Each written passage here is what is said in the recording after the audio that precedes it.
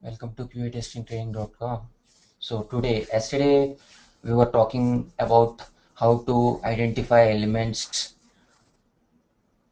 on Internet Explorer, and we have started with Firefox. But today we did not get an opportunity. Yesterday we did not get an opportunity to complete the Firefox. So let's start with Firefox and then move to Chrome, and then we'll start with Expanse. So as we were discussing yesterday, to identify element in Firefox, first of all, we need an add-on called Firebug. So yesterday we understood how Firebug looks and how elements are identified. Just I will give you the brief introduction again on this. So remember that Firebug version differs for each browser version of Firefox. For example, if you are going with 1.9, 1.9 works for Firefox 10 to 15. If you are going with Firebug 1.7, it works below Firefox 10. So we should make sure that whatever the Firebug that we are installing is compatible with the present version of Firefox that we are having in our computer. So this is similar to IE developer toolbar, but it has some extra features compared to IE developer. Now select the pointer available on the Firebug and click on any text box. So once you select the text box, immediately a blue colored region will be highlighted on the HTML tags available on the Firebug. So this particular tag is representing that particular text box, its features, like what would be the height, what would be the width, what would be the ID, name, class name, what should be the color, etc. All the things defined by the developer will be highlighted in the tag. So here ID equal to full name, then we have name equal to full name. We don't have class name. So as discussed, the first preference always goes to ID, second preference name, third preference goes to class name, then comes the XPath. So we have an ID defined. So copy the value and check whether this value is unique for ID attribute throughout the web page. To do that, we need to place the cursor at the starting HTML tag. So I'm placing the cursor at the starting HTML tag, which will cover the total web page. So once I place the value, it will directly go to the first search criteria, first where this value is present, and it found a particular tag called input tag, and input tag which it found is highlighting the full name text box on the web page. So once I place the cursor on the tag, the particular text box is getting highlighted. This means this particular value, full name with the attribute ID, if you see here, ID is getting searched for the first time. But we cannot confirm that this is the only text box that is defined with this value full name. We should cross verify whether it is moving to any other tag in the Firebug. So just click on next button available on the Firebug. Once you place the cursor on the text box, you will see this pop up, previous and next. So when you click, it is not moving out of this particular tag. This tag is highlighting the full name text box. That means this particular value is uniquely identifying the full name text box.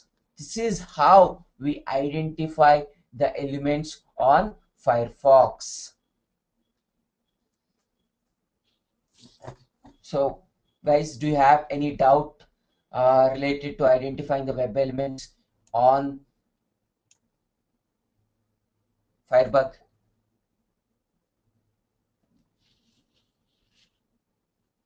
So sure. List the order of web elements. Web elements or identification of web elements, Surendra. So the Surendra's question is, can you list the order of web elements? What takes a maximum priority? Okay. So let me take notepad, and from notepad I will explain.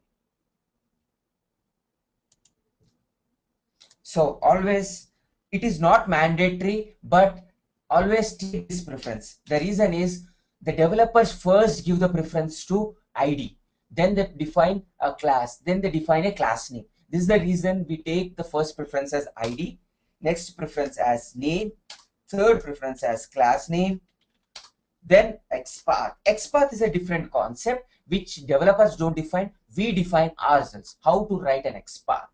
This is a very important concept. I will take it. Okay. So now we are only talking about ID, name, class name. So ID, name, and class name are defined by the developers. So always the priority goes in ID, first preference, name, second preference, class name, third preference, XPath, next preference. So any other doubt?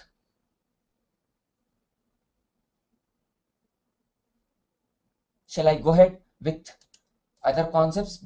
Before I go with Chrome, let me also show you on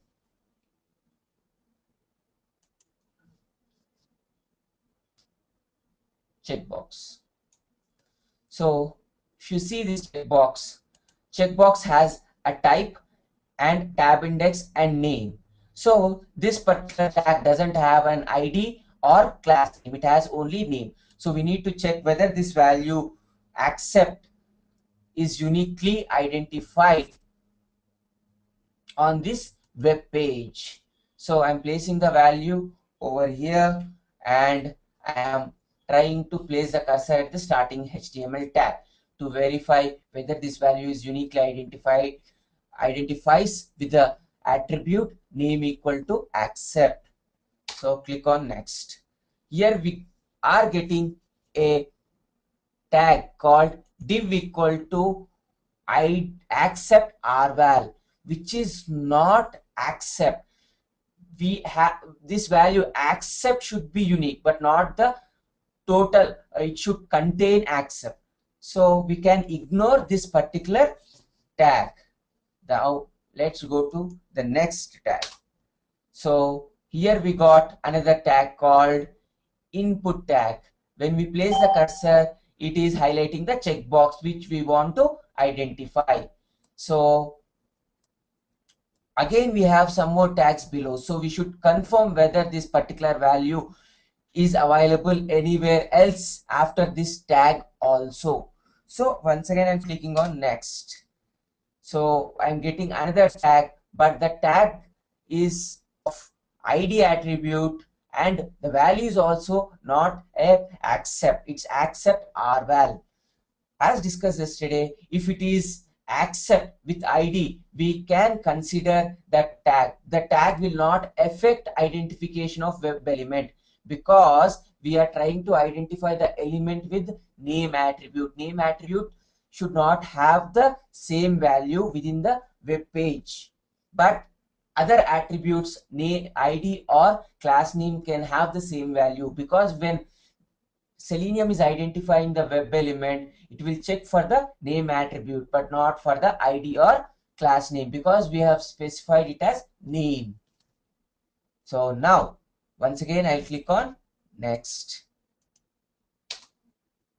So it's not going beyond that. That means this particular value accept defined for the attribute name identifies this particular checkbox uniquely. So shall I go ahead with the next browser, Chrome?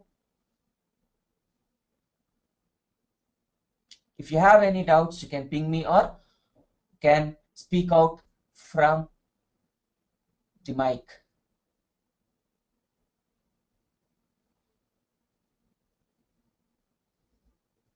If you guys give me the permission, Chrome.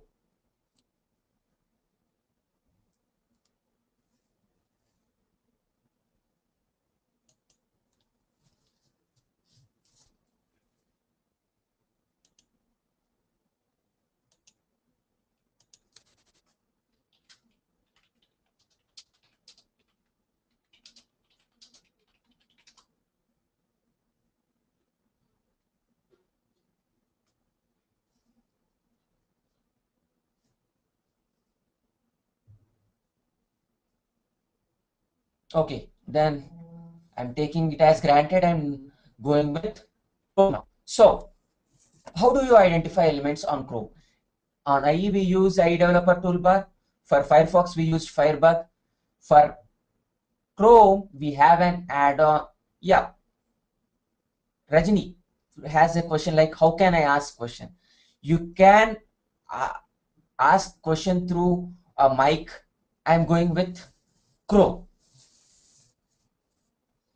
So on Chrome, how do I identify elements? So Chrome comes with an add-on called Firebug Lite. This is an add-on which we need to download for our Google Chrome.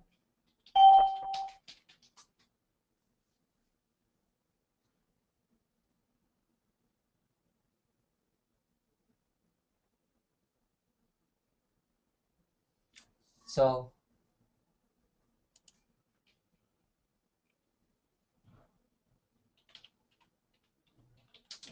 Firebug for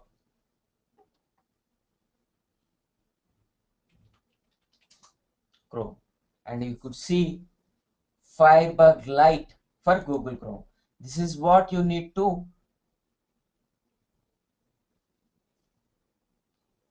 click on add for the Firebug. So once you add it, when you click on F12, the Firebug Chrome comes inbuilt Firebug. So we just need to close that inbuilt Firebug, and here you can see the Chrome version of Firebug. And here you don't have a pointer, but you have a inspect element to identify the element on a given web page. Whenever you place the cursor, once again it will try to identify the element using the pointer. So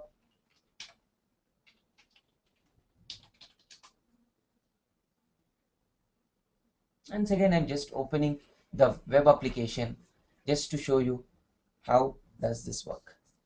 I'm just going to another page in this.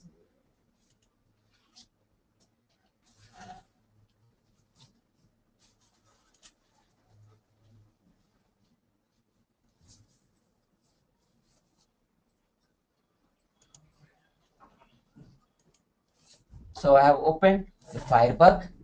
So I am trying to identify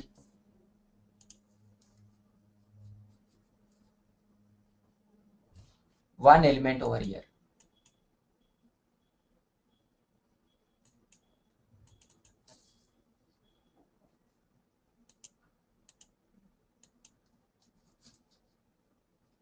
Just give me a minute, I think.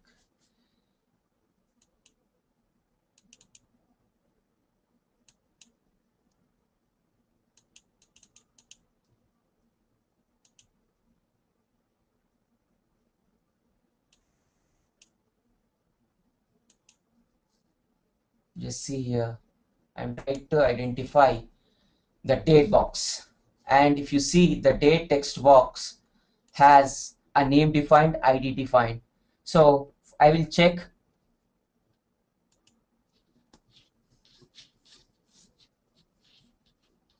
whether this value is unique or not. So, but for us in Firebug Lite, we don't have any search box. The only thing that we can do is we can identify whether this ID or name is unique or not using XPath, or else we need to verify this element on Firefox and then use the same on Chrome. Mostly 95% to 98% you will not see any differences on Firefox or Chrome, but there will be difference 4 to 5% of differences on Internet Explorer and compared to Firefox and Chrome, because developers define some specific things for Internet Explorer compared to Firefox and Chrome, because Internet Explorer is totally a different browser compared with these two browsers. So any doubts till now? Identification of web elements using ID, name or class name.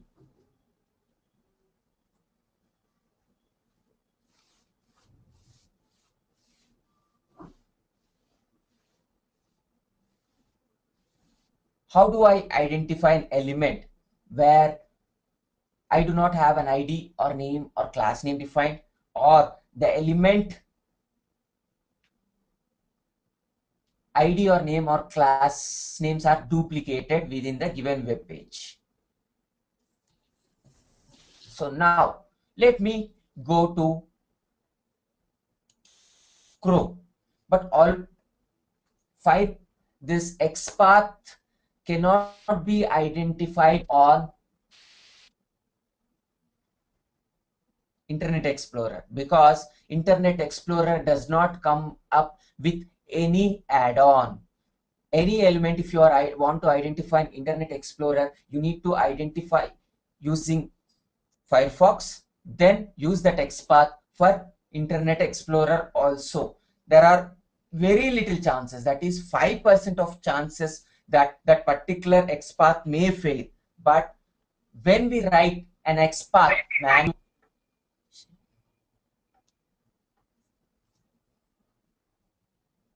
how much computer RAM?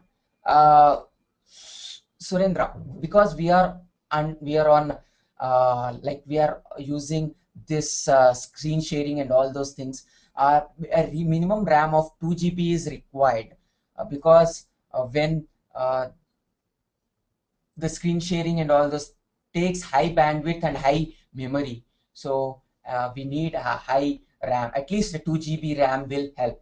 And make sure that no other applications are open on your computer. But when we are starting the real implementation, we need to have Eclipse open on everyone's desktop, and always, and also Eclipse and Fire, the browser should be open. At that time, the memory usage and the RAM, everything will be high. So at that time, you may be facing issues. So I will give you the list of things that are needed in your computers.